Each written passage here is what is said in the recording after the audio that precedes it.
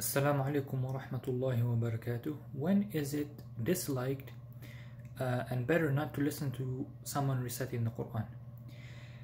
It has been narrated by some of the Salaf al-Salih, that one of them, and as you know, the Salaf al-Salih were called Ahlul Hadith, which are the true Ahl Sunnah wal Jama'ah, and they are called today as Salafiyun, the Salafis. It's been reported that one of the Salaf was sitting with an Ash'ari or of one of the Ahlul Bid'ah, and this Ahlul Bid'ah, he said, "Let me read upon you the Quran." So the Salafi said, "Not even a single verse." He says, "But I'm reading to you the Quran." He said, "Do not read upon me the Quran." He told him, "Why? I'm reading upon you the word of Allah." He said, "It's because if you read the Quran upon me, I will remember the way you took the verses in context, in your own context, and thus I might fall into trial and fitna," right? Because the Ash'aris, they have their own context of the Quran, which is wrong. For example, they say al-istiwa is al-istila, right? They have, for example, that Allah is not above the throne, not above all the people, right? They say that Allah is fi kulli makan, He is everywhere, which is kufr waliyadu billah. So this is the way when Ahlul Bid'ah read the Quran, a Muslim should not listen to their recitation and should either leave and listen to the recitation of his own people, the ones who believe the same he believes, or read the Quran for himself, right?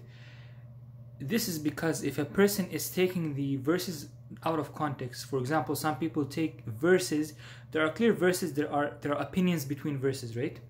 But there are some verses that it must be taken, there is consensus. There's a consensus upon the Jumhur that it is understood this way. And whoever does not understand this way, he becomes a kafir, right? As you can see, there's many zanadiq out there, like Mufti Abu Layth. He says that Nuh alayhi salam is not this much years old, not the way the Quran is saying, which is kufr, right? He says that the throne of Allah is not literal. This is kufr, right? Anything like this is kufr. These are acts of kufr.